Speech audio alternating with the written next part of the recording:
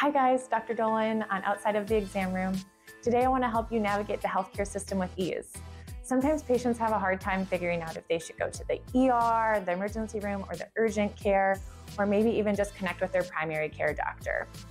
The emergency room is meant for life-threatening conditions. So if you're concerned for a heart attack or a stroke or a really bad infection with fever and chills and not able to keep fluids down, that is perfect for visiting the ER, calling 911 and getting that emergent care.